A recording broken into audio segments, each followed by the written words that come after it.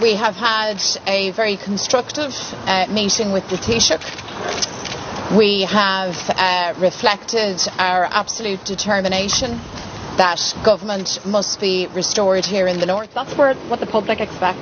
Politics to work, actually find agreed solutions, and I think this is not beyond the realms of possibility. This can be done, but it must be done at pace, because we're 8 months post our election and we're all being held to ransom. The public are being held to ransom in the middle of the cost of living crisis, in the middle of the health service crisis.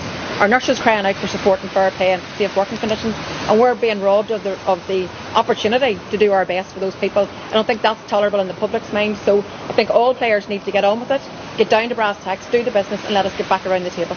I am stating, to be clear, our will and determination that things can happen quickly and that things should happen quickly.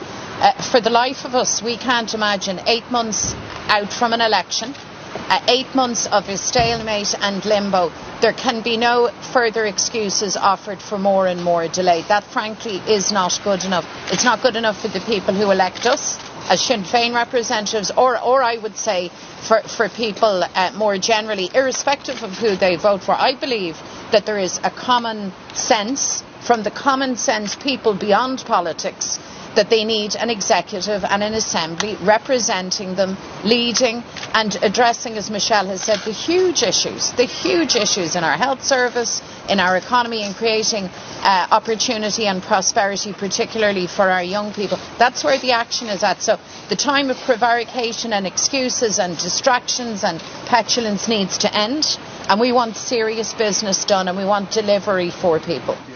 Look, we're not interested in dinner. What we're interested in is political solutions to make the protocol work. What we're interested in is being in Stormont and the executive, working with all the other parties to make politics work. What we're interested in is actually trying to put money into people's pockets to get them through the cost of living crisis. So I'm not interested in this debate. Today is a new day. Let's focus on the job at hand, and the job at hand is the restoration of the Assembly and the executive. The job at hand is the protocol being made to work and a deal to be struck between the British government and the EU. So we shouldn't be distracted by all this other noise. We're here because we're here to do serious business. The Taoiseach is here because he's here to do serious business. We want to work with everybody. We remain willing to work with everybody, but let's get down to brass tacks. Let's get politics and let's make it work. The way that we make progress is together. That's how this works. That's what the history of the last 25 years reflects. So any idea of excluding anybody, excluding the leader of any party, needs to be scotched and knocked on the head now. These are serious matters.